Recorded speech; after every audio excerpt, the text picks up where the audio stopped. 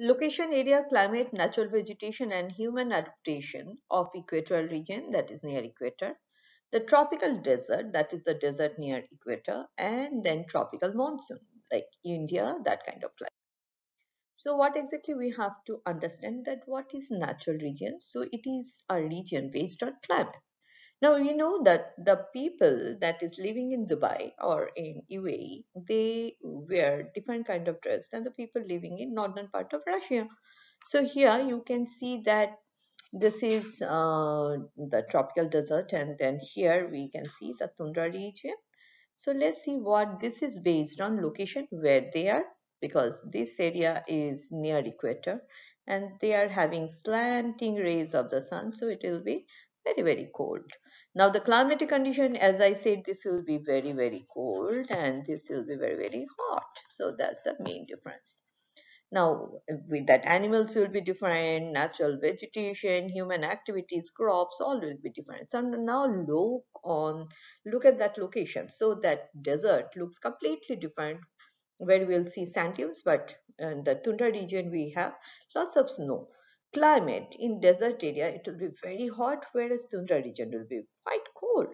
Animals, now in desert we have camel who can store water in the body, but we have in tundra region polar bear who is having fur and they can keep their body warm.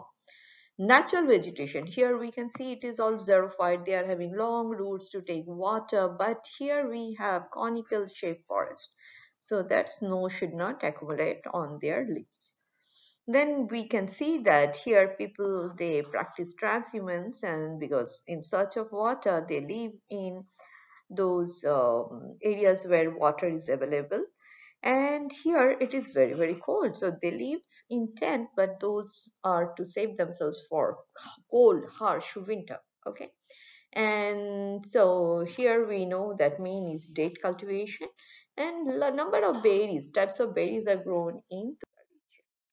So we have to understand that is the impact of natural region on nature, animal, and human life. So all these places are just absolutely different from each other. So the first one is that is equatorial region. Here we can see they have different layers of trees. So this is the bushes, then canopies, and then emergent layer like this. So number of different layers.